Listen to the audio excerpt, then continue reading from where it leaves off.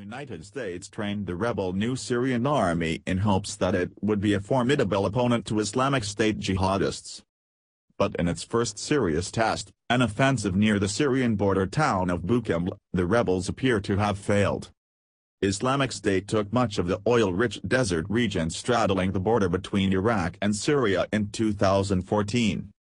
On Tuesday, the new Syrian army announced an operation to wrest control of the territory near Bukamal. The group said on its Facebook page that the campaign was launched in conjunction with Iraqi pro-government forces storming the Iraqi town of Qam just across the border. The two towns are a crucial link at Islamic State's self-proclaimed caliphate.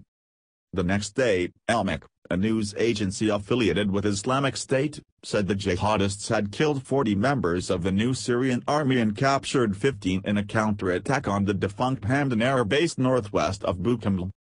See the most read stories in world news this hour.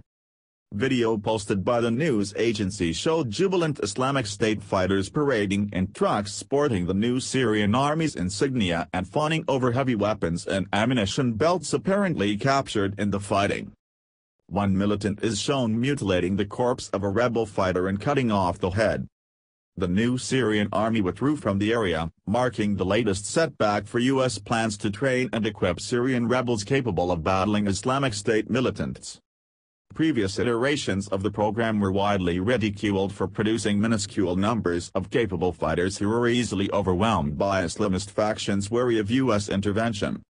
Many rebels were also reluctant to enroll in any U.S. effort, because of a stringent vetting process meant to detect any Islamist sympathies and because of U.S. insistence that trained fighters concentrate on attacking only Islamic State. The new Syrian army, however, had promised to be different. It first appeared in November 2015 with the stated goal of pushing Islamic State out of the eastern Syrian desert. Since then, its fighters have shown up in slickly produced videos uploaded to social media that depict uniformed men training with U.S. weapons. Analysts say the group, which is headquartered near Levant, a southern town close to where the borders of Jordan, Iraq and Syria converge,